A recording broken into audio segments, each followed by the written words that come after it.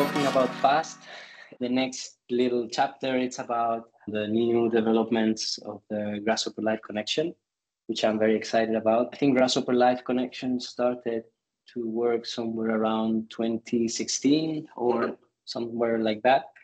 And it has been, I think, stalled for a few years. And now I'm very excited because the new release of Archicad comes with basically Hotlink modules. It's been a long time wish for all the Rhino, Grasshopper, Archicad community of people, especially when you are working on large development projects that maybe include hotels or include some kind of residential elements, or even like for facade. Sometimes you have like facade systems that are repeated that you wished you could basically generate through the Grasshopper connection, but if you really want to control parametrically all the elements, you have to basically work with Rhino geometry, not Archicad geometry, because you really want to keep that as a module, as a component, so to speak.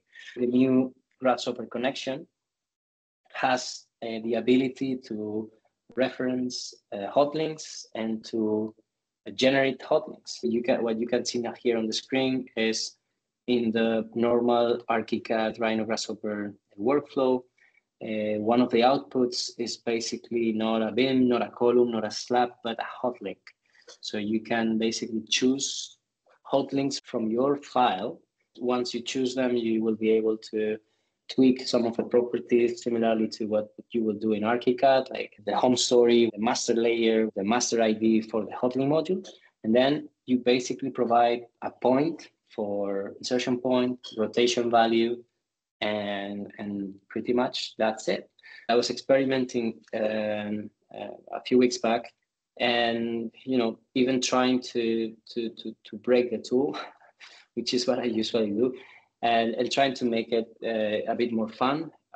Obviously, you can always create some kind of array, like two-dimensional array, but I was trying to see if this workflow allows you to go 3D, and it does. It has some limitations though that I will be happy to discuss with the development team. But it's actually really interesting what you can do with it. I just prepared like a little video, no? Here, so basically, once you have a curve, I have subdivided in basically points.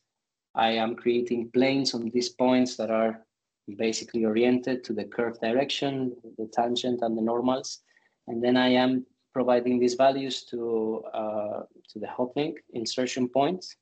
So you basically can see how the hotlink is basically being placed in the right position in space and so on. I can basically modify the number of subdivisions, and the hotlink basically adjust super fast. Actually, relatively fast. I want to see how this performs with maybe hundreds of hotlinks, but actually it was pretty fast, and I was quite impressed. So this is one of the things you can do. Obviously, you can have other workflows.